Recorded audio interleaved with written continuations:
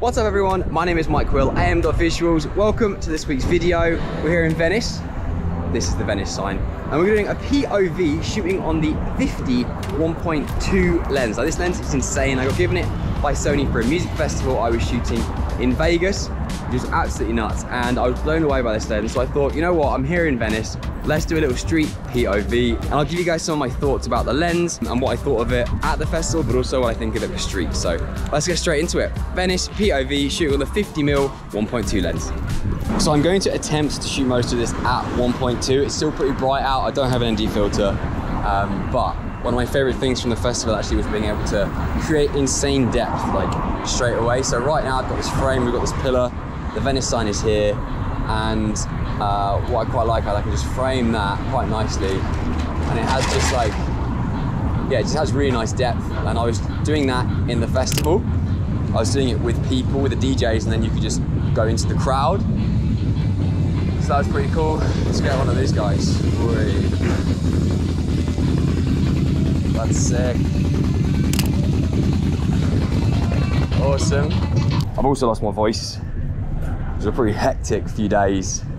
Well, I say few days, it was mad. I've done a few TikToks, so check those out if you haven't, on my TikTok page, about how mental EDC was.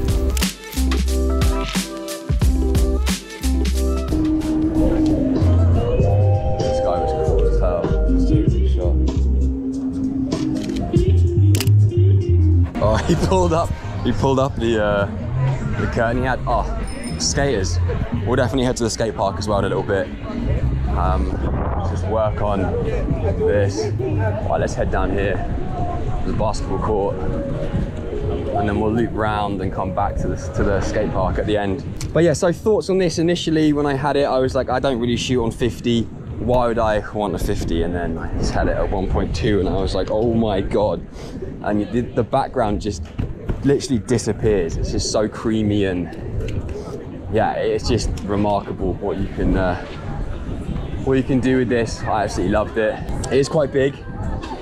As you can see, it's not like a small little nifty 50 you're chucking on. This is like a piece of work. It's got a click wheel, so you've got options obviously there. You've got your normal AF, MF, which is what standard now with the Sony lenses, and a custom button here, which I never use. And it's a 72 thread, so if you have ND filters at 72, then great.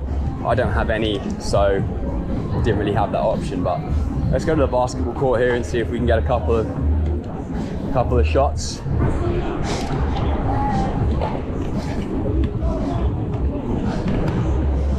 This is cool, these boys are playing. I'd imagine it's going to even create some depth. Wait. I might shoot away from the sun here. My shadow's going to be in it, but we'll have to just deal with it. The only thing is when you miss focus, it's quite obvious when you miss focus. I didn't miss then, but I missed a few times in the festival, and it was like, oh yeah, that's off. It's quite a cool frame. Gosh. Oh, didn't go in, but that's cool. Right, let's continue. So we've got you down here. This is the Muscle Beach of Venice. I don't know if we've got anyone working out. It might not be open due to COVID. Nah, it looks pretty closed, that's a shame. But Muscle Beach, obviously very famous. Now we've got some guys doing some, what's it called? Calisthenics? Oh, this guy's here though. We've got a Superman.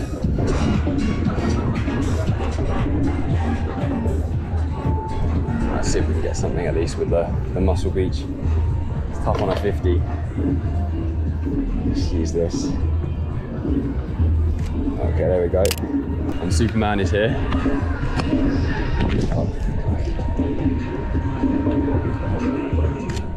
I just pulled forward just to use that as like a bit of foreground, just as like a leading line.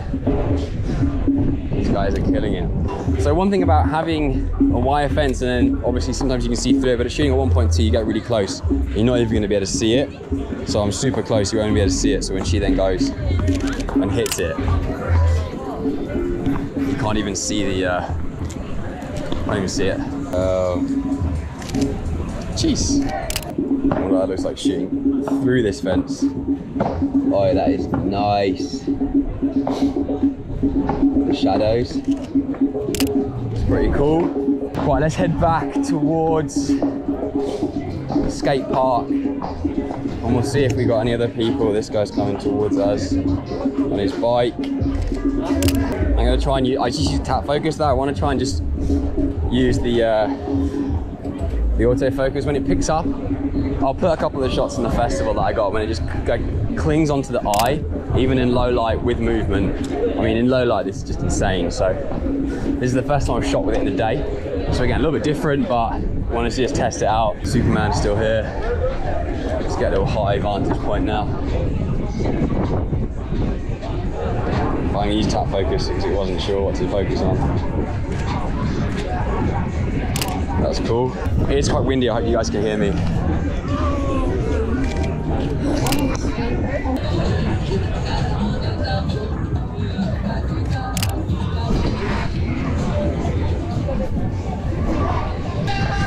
Oh, this guy's cool. Jeez, love it.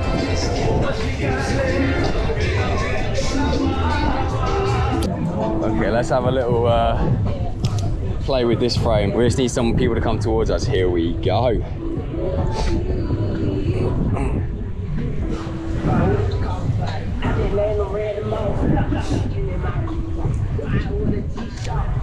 So that's cool.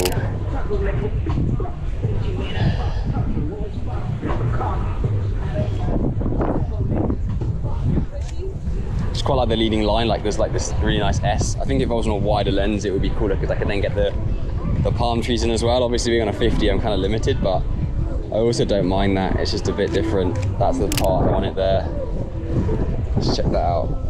Yeah, that's nice. Yeah, sweet. And even far away, it still picks up focus pretty well. Like even if you're quite far away, you can still do a decent job. Okay, we've got some roller skaters. Let's start off with some moving portraits. Here, oh, that's kind of cool. That needs to fuck off. She looks cool. Do you mind if I get a portrait? Is that okay? I love your look. You look awesome. Yeah, I did. You look so cool. I'm just gonna, want me to do? That's good. Well, I mean, whatever you would like. I'll probably use the light and just the palm trees, and yeah, amazing. Yeah, that's awesome. Amazing. Thank you. Oh, these guys are cool. So they're like doing a.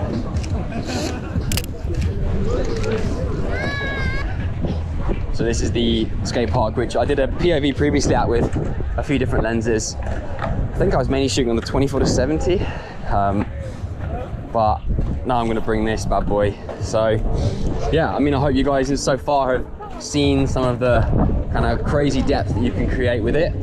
And at night, I mean, we're not gonna shoot this at night right now, but at night it's just like next level.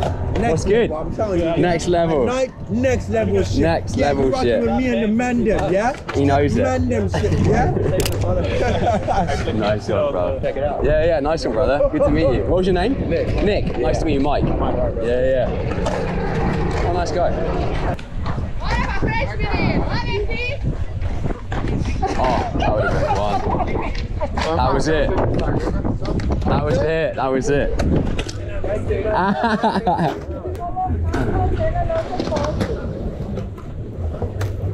Okay, let's try and get, if he does that again, I'll be ready.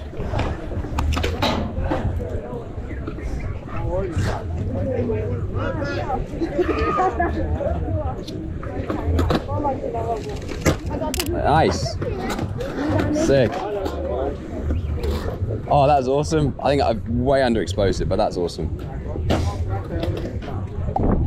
And then talk to people about what I'm shooting, what I'm doing, and then they can then watch it and see what's going on. Yeah, so I'm just like reviewing this lens. So I'm just doing like a little POV about what I think about the lens, and then so I was shooting around, shooting just some street stuff, and then finishing off here.